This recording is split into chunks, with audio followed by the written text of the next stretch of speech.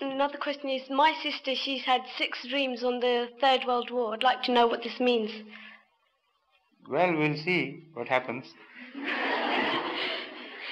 I hope there are not 6 world wars to follow.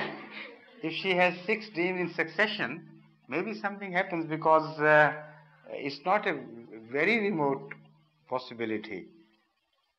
One thing is certain from the Holy Quran, it is positive that the World War III is going to take place, whatever the people do to avoid it. It is a must. And it will change the shape of things.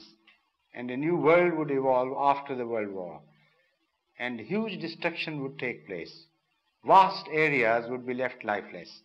Yet mankind would survive. And it would be the survival of the Third World War which would largely accept Islam. That is the vision as we have received from the Holy Quran and the message. So if your sister's dreams confirm to this, then they are from Allah.